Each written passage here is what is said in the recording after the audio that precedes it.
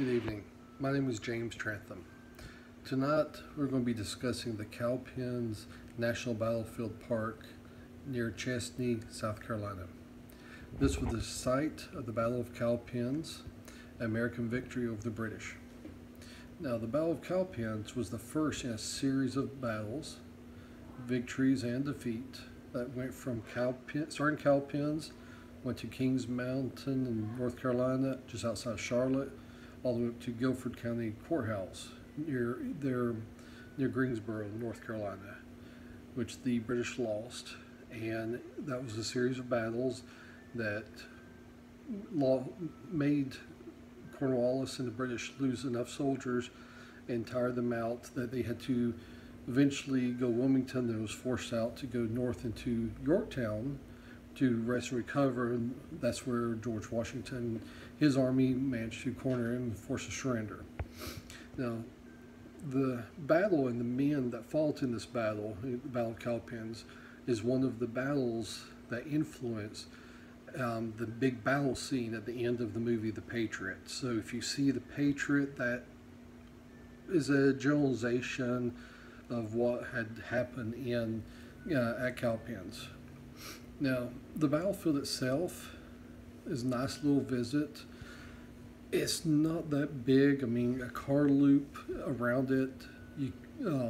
There's a car loop around it, and there's a walking trail through there and a bike trail.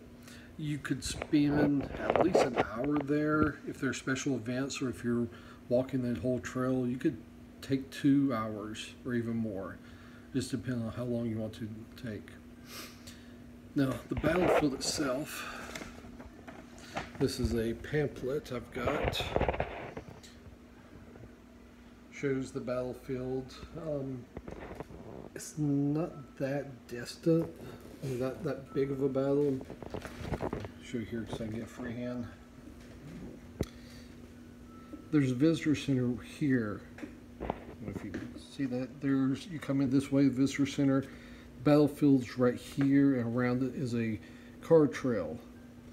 The Green River Road goes right through it. That's where the British came up this way and to meet the Americans, and were defeated here at this area. Years afterwards, after the battle, early 1800s, Robert Scruggs lived here, a house here, and visitors would show up here at his house to be shown where the battlefield was. The house is still there today. Picnic area.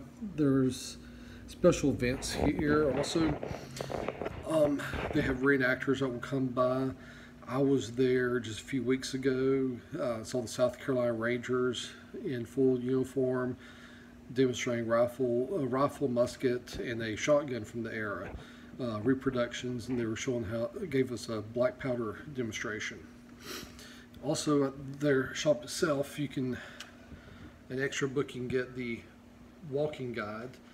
This is actually an interesting guide. It was put forth by the author, had help from a local ROTC unit from Georgia, who helped him put together all the information, the lieutenant colonel in charge of it. Excuse me, I'm recovering from a cold, or coming down with one. He was helped by Lieutenant Colonel Meir, who's a professor of military science at the time in Georgia. This book was written back in '93, so the professor may not be there at the college anymore, but it's a nice little book. It has maps in here and shows you, if you could take this and take the walking trail or even the car trail around, and it will give you a detailed instruction on where the men were located and how they moved and what time. I would recommend it if you're ever in South Carolina to go here to this area, visit. They're having another reenactment in October on the 6th, which is next Saturday actually. It's the night before Kings Mountain. They have a 6 p.m. It's a outdoor drama living history event. Shows the Over Mountain Men and the 2 weeks leading up to the Battle of Kings Mountain. Interesting events going on. nice little area. So I would recommend this to anyone. Thank you. Have a good night.